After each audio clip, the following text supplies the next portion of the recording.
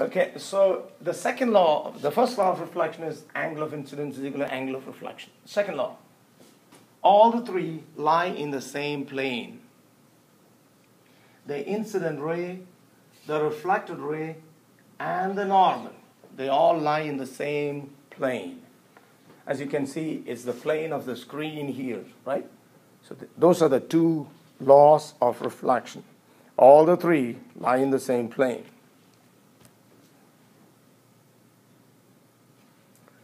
Easy to understand. This is a case of diffuse reflection.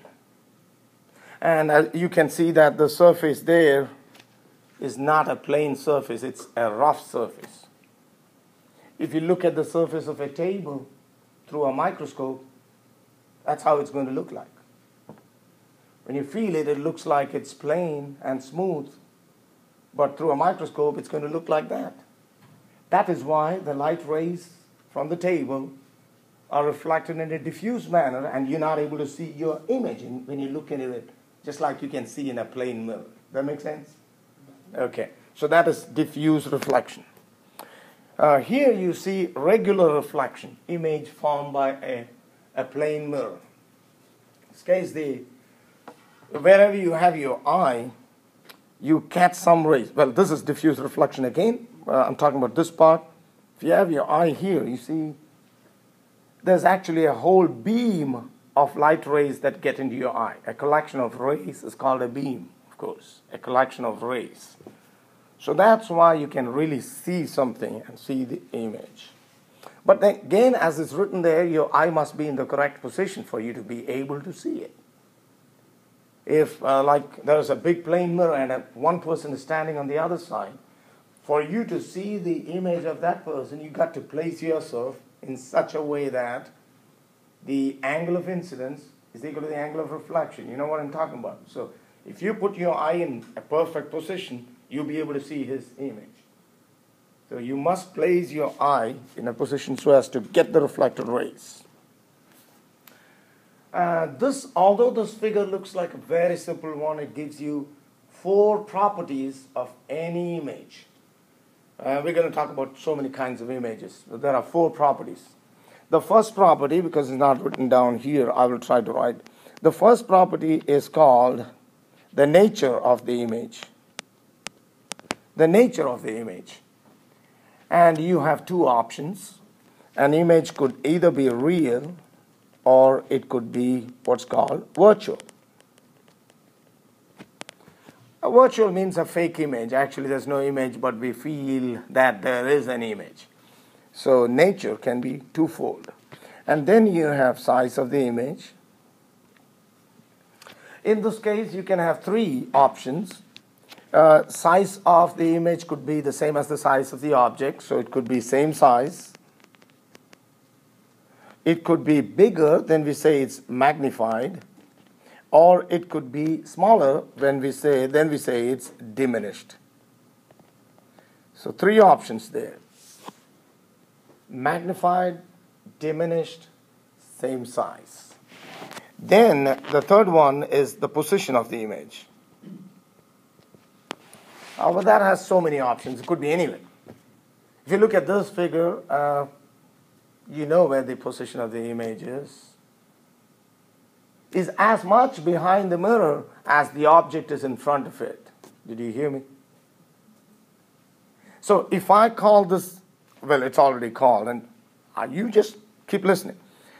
The distance of the object from the reflecting surface is always dO. Distance of object, dO. Distance of the image from the reflecting surface is di. And in this figure, what is the relation between dO and di? I want a mathematical equation. If you say that's what I expected from, thank you, dO is equal to negative di. Because if you say dO is equal to di, that means the image must be exactly in the position where the object is, which is not the case here. It's behind. So keep that in your mind. And whenever you write that, whenever you put dO is equal to negative di, This negative is going to show you that it's a virtual image. A virtual image is a negative distance. Got that? That means it's behind. Okay. And the last one, so that's about the position. The last one is the type of image. Try to get your sleep at home. This is going on YouTube. Try to get your sleep at home so that you don't sleep in a physics class. That's on YouTube. Anyway, the type of image, it could either be, look at this, the object and the image. Look at it. It's not inverted, is it? It's upright. The cap of the bottle is on top, and the same is the case with the image. But in certain cases, you would have an inverted image. So you could have two types of images. One is upright. I don't have space to write anyway. Upright and inverted. So those are the four properties of the image. Number one, the nature of the image. Could be real or virtual. Number two, the size. Could be same size, magnified, diminished. Position of the image, several options there. Chiefly could be in front or behind. And type of the image could be either upright or inverted. See, a real image is something that you can catch on a screen, like a projector. This image that you see here is produced by a convex lens. Believe me, there's a convex lens inside.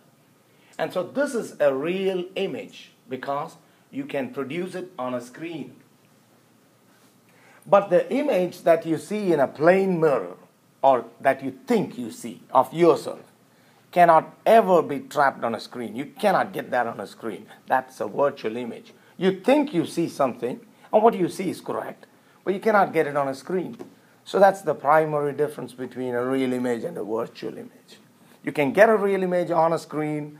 You cannot ever get a virtual image on a screen. So I give you the second difference now. So first one, I told you mathematically, if you're negative, it's virtual. Positive is real. Okay. But there's a third difference for which I'll have to show you a diagram. Otherwise, you wouldn't understand. This is a typical example from a textbook and says how big must be a mirror to get your full-size image. I put it there because it's interesting. How big should the mirror be to get your full-size image? People sometimes think it should be as big as you are. No. If you look at this figure, you understand that for this person to see her complete image, the incident ray from the feet, from the toes, must reach her eye. Surely then she'll be seeing this part. And also the ray from the top of her head must reach her eye. Are you with me? If that happens, then she'll be able to see everything from the top of her head to her toes. And you can see that the mirror, in that case, must not be on the floor. It must be lifted off the floor. You see that green line? That's the mirror. It's kept in such a way that this ray just falls on it. If you watch carefully, you can see that. And again, the ray from the top of the head just falls on the top of the mirror. So that's the minimum size of the mirror required, which can be calculated from these distances. 1.5 meter is the distance from here to her eye.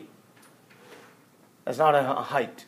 And that is how much below the top of her head her eye is. Try and you will understand. So looking at that figure, can you tell me what's the minimum size of that mirror? Simple math. What is the minimum size of that mirror? I'm listening. I mean, these two are given, and you know that the angle of incidence is equal to the angle of reflection, so there is perfect symmetry here. Come on now, I don't want to give the answer. I don't want to give the answer. This distance is 0.75. I hope you understood that much. The mirror must be kept 0.75 meter from the floor, right? You got it? Okay. And how much is this? it should be 0.75 plus 0.05, and I heard somebody say 80 centimeter. That's the answer. Okay, if you didn't get it, stand in front of a plane mirror until you get it.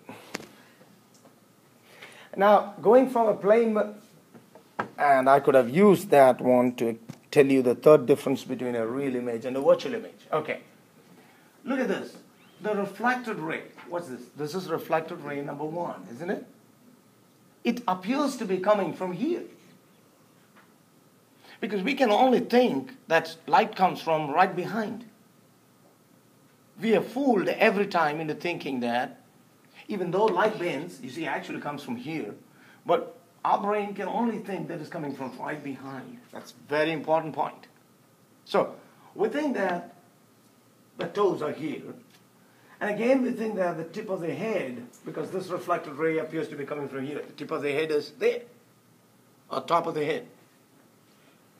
Now, this is a virtual image.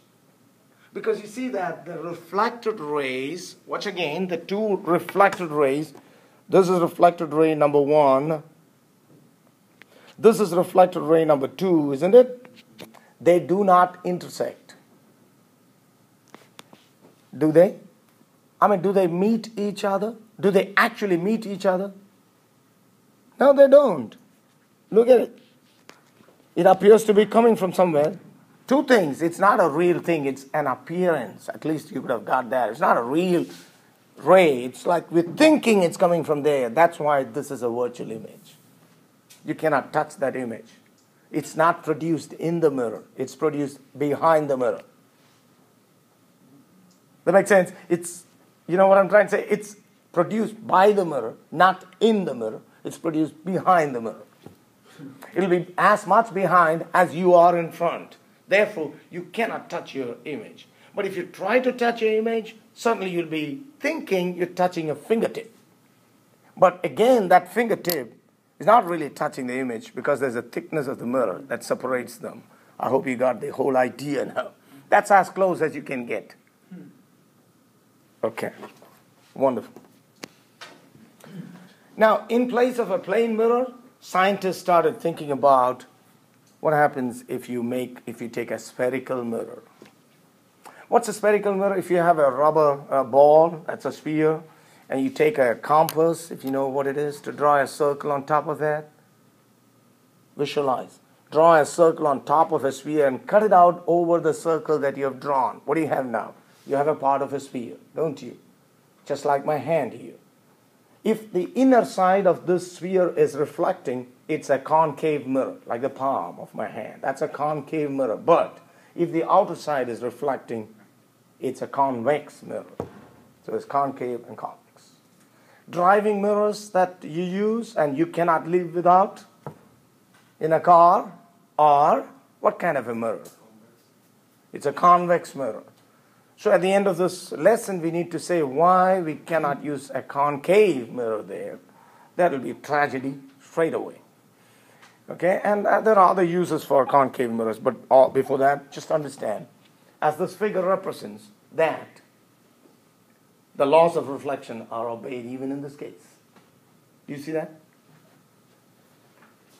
You see that if you draw, one great important thing which they should have drawn here, I'm going to draw.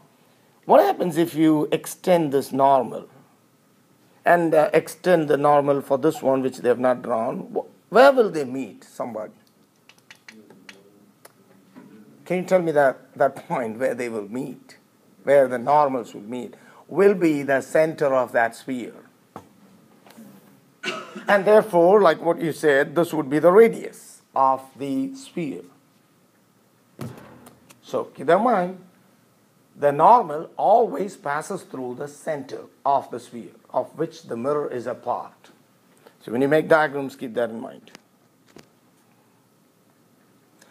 Rays that come from far away are regarded to be parallel to each other. So if you're ever trying to get the image of the sun, and you know the sun is really far away, you would draw the rays falling to be parallel. That means the incident rays would be parallel. Need not be the sun, could be a tree really far away. Don't ask me how far away. could be 100 meters away, and you could assume that the rays coming from those trees are parallel. Okay, again a crucial point. They've actually spent one slide just to show that. Because if you look at this part, you see they almost become parallel there. You see that? And the further the tree is, the more parallel it will become here. Visualize. And what happens to parallel rays falling on a concave mirror? They all come to focus. Or technically, they must. Although in this figure, they do not all come to focus. Did you notice that? We can separate the rays into two types. Rays that fall on the outside. You see? Rays that fall. Remember that if I turn the concave mirror towards you, it will be circular. Isn't it? So the rays that fall near the margin, they do not come to focus at the points where the rays closer to the axis come. You see that difference? Rays that are positive or negative. The concave mirror has a real focus.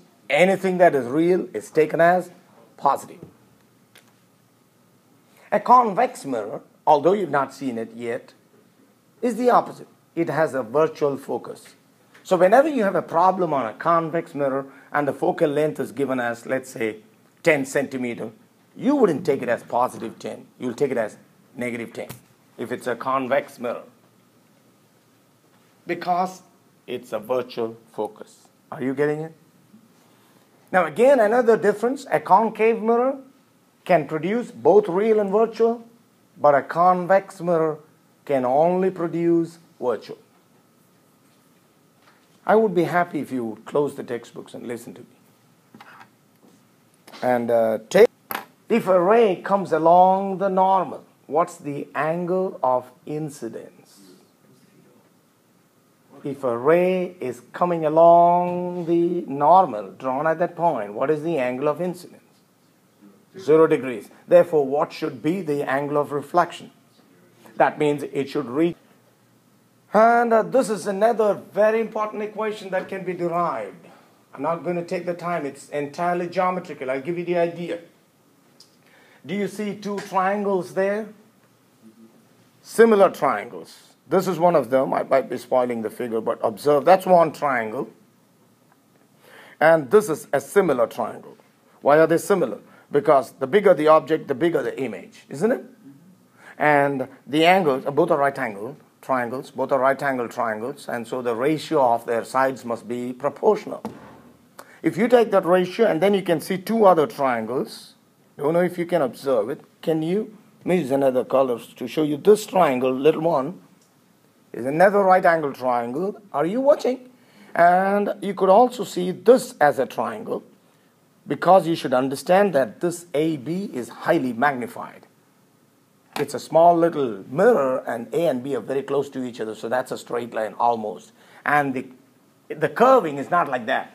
We are not talking about concave mirrors that are stooping down as if they are 95 years old. You know what I mean? It's like this. So all the concave mirrors that we're talking about have a big radius of curvature. Come on, big. Small radius of curvature, big. You need to visualize all the stuff to be able to do problems. That's why physics is interesting, because all the concepts finally come into play when you try to do a problem. And the relation between DO, DI, and DF is the same for mirrors and lenses. So you get two in one package. It's called the law of distances. 1 over DO plus 1 over DI is equal to 1 over F. Does that make sense? And we should be able to do problems easily. The last thing that I want to do today, before we do the lab, is define a quantity called magnification. Magnification is just the ratio of the height of the image to the height of the object. Yeah. If the image is like 20 centimeters high and the object is 10, then the magnification is 2. It has no unit, of course. But from those triangles, we can also prove that magnification is given by negative di by do. negative di by do. All right. I think the story ends for the day there. So to summarize, the formulas that we studied, the most important ones are 1 over do plus 1 over di is 1 over f. Magnification has two formulas, either hi by ho or negative di by do, and f is equal to r by 2. Remember that. That's it. And we're ready to do problems. Concave mirror. We're not even talked about a convex mirror because I want you to have time to do that lab. All right. Thank you so much.